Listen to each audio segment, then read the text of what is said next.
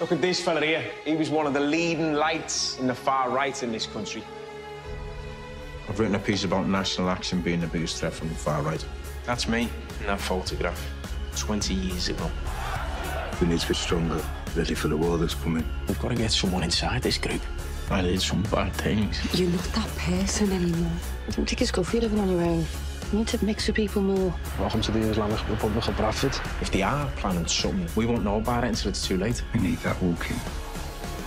Why do you want to join National Action? I get frustrated. First sign of any trouble, you call me.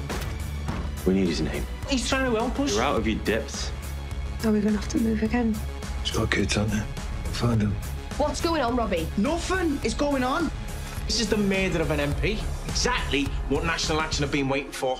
The Walk-In, Monday, 3rd of October on ITV and ITV Hub.